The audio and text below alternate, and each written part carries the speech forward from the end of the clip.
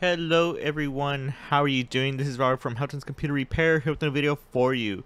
As you do notice, we usually have a Microsoft Edge icon that's right here, and it's pretty much a little different than we kind of used to. Remember, the old one was created by through Microsoft, but eventually they changed into the new one that's using the Chromium base. That was pretty much released in January 15th, 2020. Regardless, right now I'm pretty much going to go ahead and delete this Microsoft Edge. Because an example, I don't want to be a person on the desktop to have this.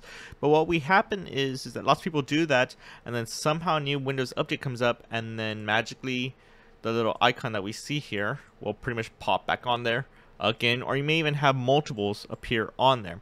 Regardless, what we're going to do is to prevent it from happening again using some simple registry editor. Now for the current one that I have, I honestly will just have to delete it itself for it to be gone, but we're going to prevent it from coming back on that desktop. So let's go ahead and get started.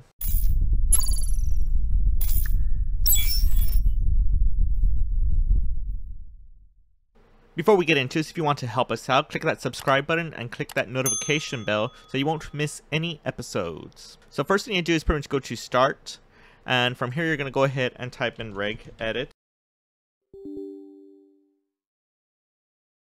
And this is what you're going to see. What you're going to look for is going into a folder called Local Machine, and then from there we're going to go to Software, and then to Policies, and then Microsoft. And within here you may have the folder. If you don't, I'm pretty much just expanding so you can see this. You would probably have to create a new key. Now this key is pretty much like a folder. So I'm on Microsoft right now selected. I'm going to select a new key. And this key is going to be called, if I'm correctly, Edge Update.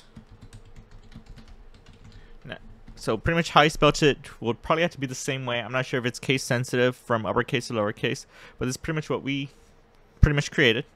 And from there we're going to go ahead and select it. And we're going to have to create something called a new dword. Now this dword file has to be very sensitive too. So we're going to go ahead and type the stuff that needs to be done. So I created a new dword. You see, if it doesn't, you would have to press rename, and there you are. We're going to go ahead and type in remove desktop shortcut default. And if I'm correctly, this policy will apply to all users out there for pretty much more than your own.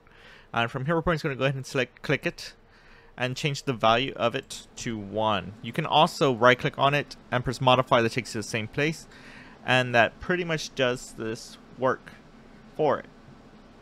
Now again, be sure you spell this correctly and you should be good. From this point you can pretty much exit the registry editor, restart the computer, and you should be good. If this issue continues coming up and you're having that problem, then just let us know, and I'll see if I can find another video that can prevent this from happening again. But that is pretty much it.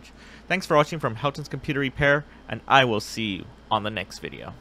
Thanks for watching, guys. If you disliked this video, then hit that button. But if you like it and you want to see more, hit that like button, get subscribed, comment, and tell us what other tech videos you want to see.